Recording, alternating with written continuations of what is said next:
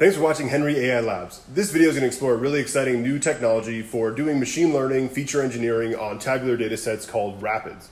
This video is going to be powered by the data science PC built by Digital Storm. We have two Titan RTX GPUs, each with 24 gigabytes of memory. We're going to be putting the NFL Dateable Challenge dataset from Kaggle onto these GPUs, and we're going to do feature engineering using the CUDF and dask-cudf libraries from RAPIDS and comparing this with the performance on Pandas. RAPIDS is an extremely exciting software library built by researchers at NVIDIA. What this is doing is it's scaling traditional machine learning and data science workflows on tabular datasets onto the GPUs. So you can go to their documentation page and come to this notebook where they have a collab environment to get you started with using tabular data on the GPUs, particularly looking at the CUDF and the CUML. So one of the really cool things about RAPIDS is that the API for using it is exactly similar to the Pandas scikit-learn type of workflow. So the CUDF, analogous to Pandas, we're going to be exploring in this video.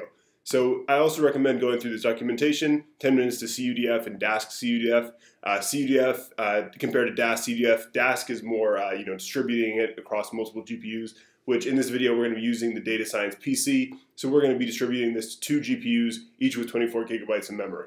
So I also recommend reading this article by Nick Becker, 10 minutes to CUDF and dask-cudf. In this video, we'll look at the speed ups that we can get by using RAPIDS for feature engineering, or ETL, on the Kaggle NFL Big Data Bowl Challenge. So what this competition is you have this data set describing a given football play, a rushing play, and then you're predicting how many yards are going to be gained on the play. So this notebook from CPMP has a great visualization of this. You have these features that are describing different characteristics of the field, like the defensive player's orientation, the starting yard line, the score difference, the teams, the unique identifiers of the rushers, and miscellaneous things like that. So we're going to take this data set, which is best described in this notebook from Jeff Astor. We have all these different features describing the play. We have things like the orientation of the player, things that are probably useless, like the jersey number of the player. Then we have things like the yard line of scrimmage, which is probably a good feature to have. The distance, the yards that you need for a first down, and all these other features. So what we're going to be doing in this video is we're going to be engineering these features, either morphing them to do things such as taking the player height and the player weight and smashing them together to make a BMI feature, or doing things like taking the home score versus the visitor score and making a margin feature, and these kinds of things. So quickly, I wanted to credit some of the Kaggle notebook authors who have presented some of these features that we're going to be exploring in this notebook. So this notebook from Bruno Mello presents the BMI and how to do that. This notebook from Jeff Astor shows you how to clean the height feature. And this notebook from CPMP has this really interesting feature he engineered of defenders in the box, sort of like the orientation of the defense, how they've set up their defensive structure compared to the distance to the first down yard. So now we're in our notebook where we're going to be looking at RAPIDS compared to Pandas for feature engineering. So this notebook is going to be linked in a GitHub repository in the description if you want to check it out. So first we're going to import Pandas and read the CSV, which is the NFL Data Bowl Kaggle competition dataset. Then we're going to select some features to use for the purpose of just showing off the feature engineering capabilities, and then we're going to clean the height feature in Pandas. So what we do is we just parse through the height, split the string, and convert it into the inches only, rather than having like 6-8 or something like that. So then what we're going to do is we're going to multiply out the data set in order to really show off CUDF and RAPIDS. So the original NFL Data Bowl from Kaggle has about 500,000 entries in it. But RAPIDS isn't really for that kind of data. It's really for enormous volumes of data. So what we're going to be testing in this case is we're going to multiply it 16x, so it has about 8 million entries, because this is going to be a better, this is going to tell you more about how feature engineering with RAPIDS is so much better than Pandas. Just to highlight this, kind of RAPIDS isn't built for small data sets. It's big data accelerated on GPU. So the first thing we're going to do with this data is we're going to import CUDF, and then we're going to load the Pandas data frame into the CUDF data frame object. So already we're seeing that it has the same from Pandas syntax, and same thing with dask. But dask, they recommend that you read it from the CSV directly, rather than going through Pandas CUDF to dask CUDF. So the first thing we're going to notice is how much faster CUDF is able to compute the mean of the player height column compared to Pandas. So we see an average of 29 milliseconds for Pandas compared to about 500 microseconds for player height. So already we're seeing an enormous, about 60x speed up between Pandas versus CUDF.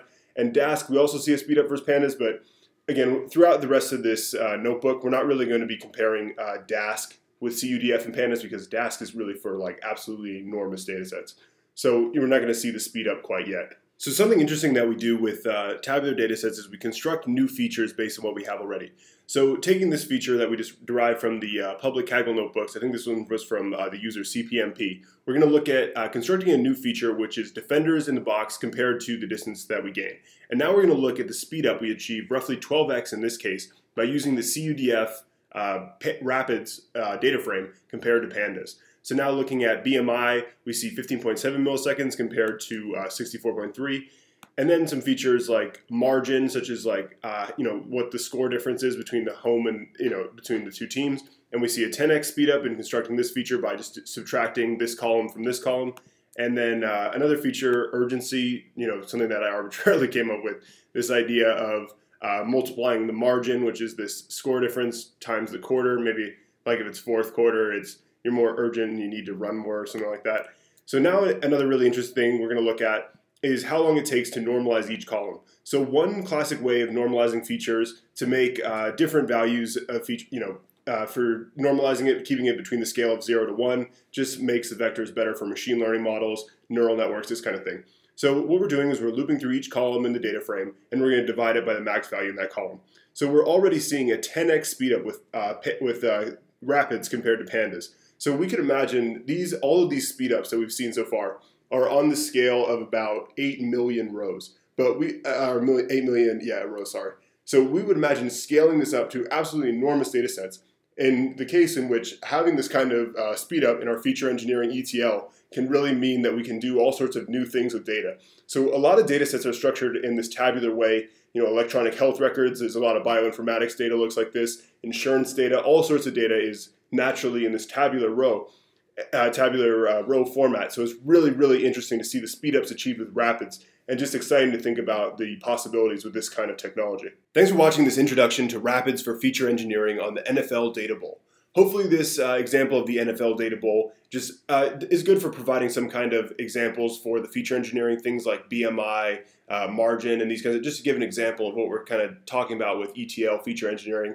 Normalizing the rows is probably a more common workflow, but I just thought going through this Kaggle example of the NFL Data Bowl and, exploring some of these features that people have come up with RAPIDS and with the CUDF compared to Pandas might be an interesting thing. But generally, when we're talking about RAPIDS and these speedups, we're really looking at absolutely enormous data sets. So that's why we stacked together the same data set 8 times to increase it from 500,000, or 16 times from 500,000 up to 8 million rows. So RAPIDS is a really exciting technology. I'm really excited to keep learning more about it. Definitely really interested to hear what people think about this. Probably one of the most exciting emerging technologies, this idea of really expanding what we're able to do with these tabular data sets. So thanks for watching, and please subscribe to Henry AI Labs for more deep learning and AI videos.